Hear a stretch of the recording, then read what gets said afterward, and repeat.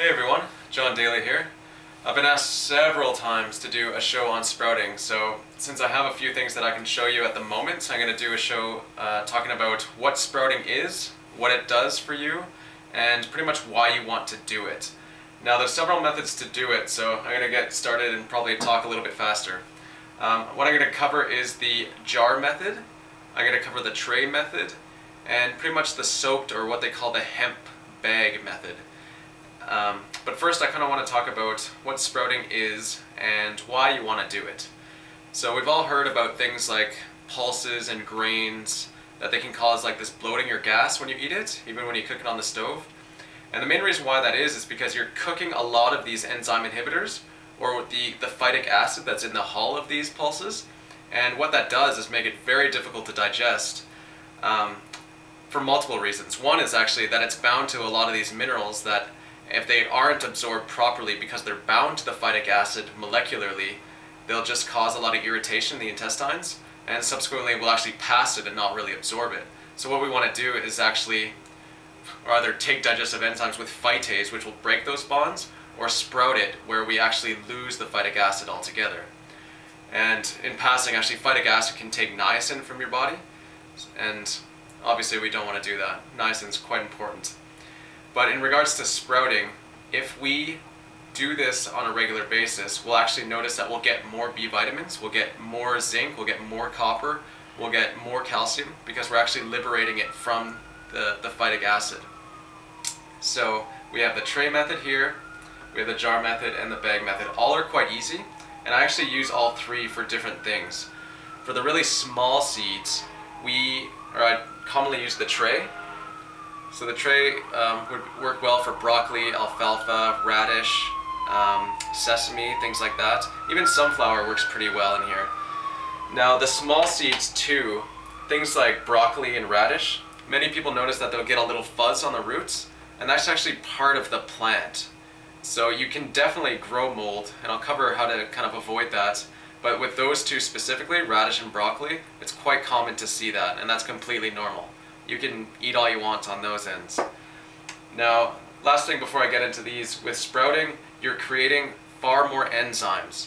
Now, even if you think about this from the molecular standpoint, you're taking something that's dormant, something that's got all its shell around it, going into the plant form. So from seed into plant, you're now activating the seed. So you're not only creating more enzymes in it, but you're creating more life in it. You're creating more nutrition from it, because that's actually what's more appropriate for our bodies to eat, rather than harvesting a lot of these small seeds and grinding them up and eating them respectively. So this will actually give you a lot more energy, and they're so much easier to digest.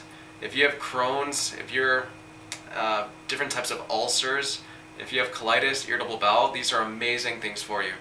Especially if you have like a compromised gallbladder or pancreas, where you're not creating adequate bile or bile salts or enzymes to break food down. Amazing things that you want to do. These are amazing things that you want to get started with, and they really, really help. Even if you're eating it with like difficult to eat foods, this will kind of make an enzyme bath in your stomach, which will make it really nice to digest those harder, let's say more protein based, really tightly bond molecular foods. So let's get started here. I'm going to cover just doing milk thistle. Maybe you've heard about this being a nice purgative for the liver, and it definitely is.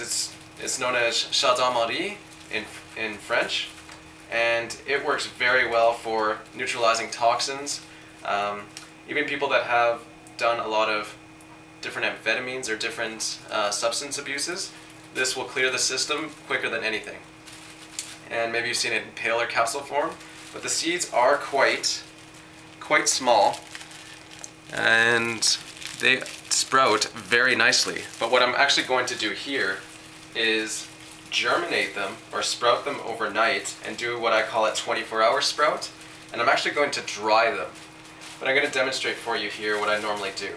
So I'm going to put all these into a small little glass, and what makes it a lot easier to do sprouting in glasses is just having simple cheesecloth, or draining cloth that they call it, and simply covering the jars with that. Some people use wire mesh. I find this works better for me, just in my own little world.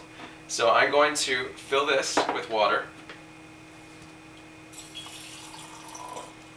And you don't need too much, because for these ones, they'll actually soak up a fair bit. But I'm actually going to be doing only about a 4 or 5 hour soak with this. It's actually dependent on the weather. Since we're coming into a later spring right now, I actually don't need to soak it that long. So I'm going to leave that here, and I'm going to soak it for until about 5 or 6 hours. Cover it with my elastic, and I'll show you what I'll do with this later. This will be the special project for the video. Now for the other jar here, I'm actually going to do about half a cup of green lentils, and I'm going to soak these generally overnight, but with warmer weather I find they soak up quite well in about 6 or 7 hours. And same process, cheesecloth on top, elastic band, and this cheesecloth you can get anywhere. You can get it at many stores, and it's really cost effective. It's 100% cotton.